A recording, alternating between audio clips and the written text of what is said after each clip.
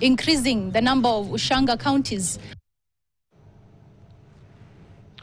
Katika juhudi za kuimarisha utoshelevu wa chakula shuleni, baadhi ya shule zilizoko maeneo kame sasa zimeanzisha mpango wa kupanda mboga mchanganyiko kwenye mazingira ya shule. Katika kaunti ya Makueni, shule ya msingi ya Kivai iliyoko eneo bunge la Kaiti ni ya kupigwa mfano baada ya kupanda mboga mchanganyiko almaarufu pharmacultural. Mwanahabari wetu Steven Nzioka amefaulu kuzuru shule hiyo na anatuchorea taswira ya mabadiliko yanayoshuhudiwa shuleni humo. Kwa umbali ni shughuli lukuki utafanikiwa kuona miongoni mwa wanafunzi hawa. Nyuso zao zimeshamiri tabasamu ambazo hazifichiki.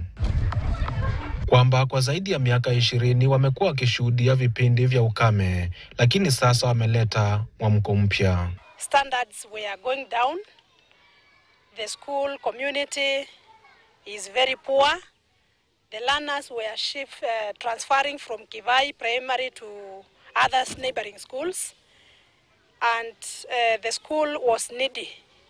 In one way or the other, we had an enrollment of 64.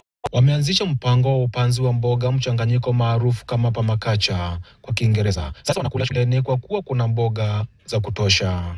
And a new technology was brought to us by use of airframe to get the water harvesting, because with permaculture we depend on water and we have to harvest every drop of water that comes into our school. Earlier on the school was being eroded, but now we have banana circles and also contours that are actually harvesting water into our banana circles. Kilimo hiki kimeonekana kubadilisha mandhari ya shule na uwezi jua ni eneo linaloshuhudia ukame. We had around 64 learners before the onset of the program.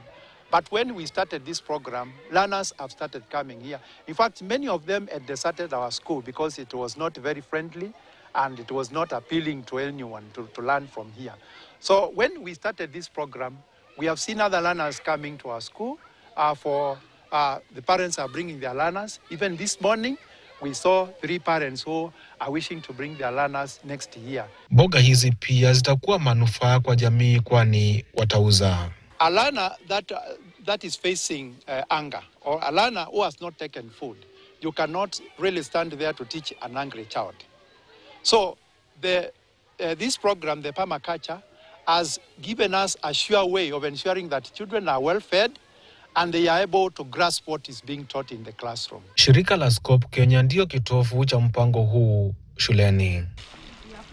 Kulingana na JB kutoka shirika hilo, walichochewa na hatua kwamba wengi wa wanafunzi walikuwa nakatiza masomo kutokana na umaskini. Apart from growing the perennial crop, the annual crops, we are also planting mainly fruit trees or trees which are part of the climate change mitigation measure. So generally trying to green the school. And that goes in line with the government policy of enhancing tree planting programs in schools and communities. So that goes in line with the climate change mitigation measures. Then we are also teaching the community that with the ongoing climate change, we can still produce food using very little water. Mpango huo kwake sasa unaondolea shule nyingi utegemezi wa misaada ya ufadhili wa chakula. This project is in line with the CBC curriculum, and so the teachers don't have to bother because all the things that are introduced through this project are part of the CBC. Licha ya shule hii kuwa eneo kame, upanzi wa chakula hiki katika shule hii umewaletea manufaa tele. Steven Nzioka, KTN, Makueni. Kwa umbali ni shughuli lukuki utafanikiwa. Bila shaka permaculture ni moja ya mikakati